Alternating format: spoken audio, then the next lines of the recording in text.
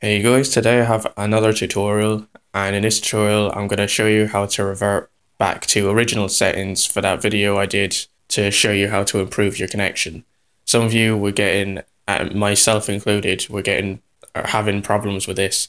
So today I'm just going to show you how to revert back to original so you shouldn't actually have any problems. So once again, I'm going to be showing you on the PS3 because I don't have a PS Vita or a PS4 as of recording this video. So the first thing you need to do is you go down to your network settings under the settings section.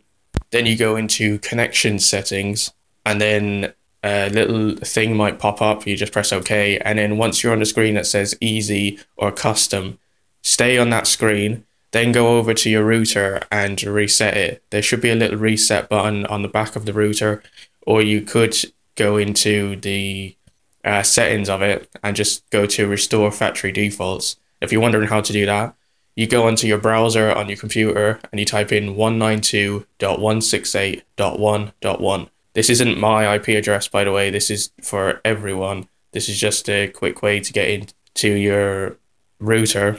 Depending on what router you have, it might be slight. I would recommend either contacting the manufacturer of your router or looking in the manual of it, because for me personally, it was actually a bit different. So then I ended up bookmarking it because it isn't, and I wouldn't remember the number that it is. So anyway, once you reset your router back to factory defaults, it should be back to normal, because after you do this on probably most or all routers, it will save the settings onto the router as well. So this just makes sure that it's completely clean. And the reason I said to go to this screen where it says easy and custom is because it completely disconnects, basically temporarily removes your router from from its saved thing. Now, if you're thinking, oh, well, if it's temporary, then I can just, after I reset my router, I can just back out and then I won't have to connect to it again. But no, don't do that, because it will just apply all the settings all over again. So just stay on this screen.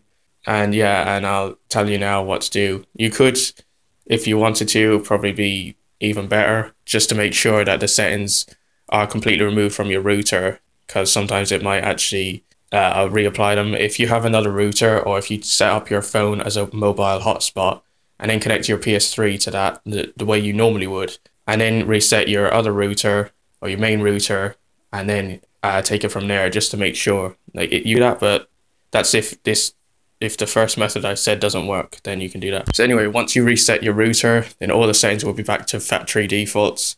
So from there, you just want to go to easy and then scan and then connect to it and do basically all what you would usually do. And then once you've connected, then that's it. It's back to normal. You probably get slower speeds, but some people were having problems, and this is what I had to do to revert back to original, and now I don't have any problems. So yeah, if you're not getting problems, then congratulations, because you can get a better connection, whereas some of us can't. But there is other ways like port forwarding, but it's a little more confusing. And if you're interested in a tutorial on that, then I'll make one.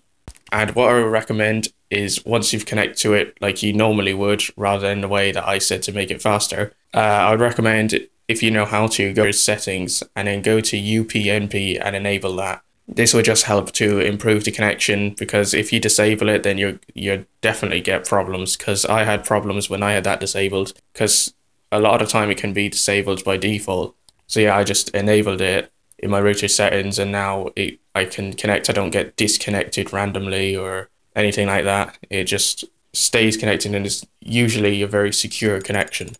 So anyway guys, that's pretty much it for this tutorial. If you have any questions, feel free to leave them down below in the comments. If you like Call of Duty videos, news, and information, and all map packs and all stuff like this, and some gameplays, be sure to subscribe to the channel. Thanks very much for watching, and I'll see you in the next video.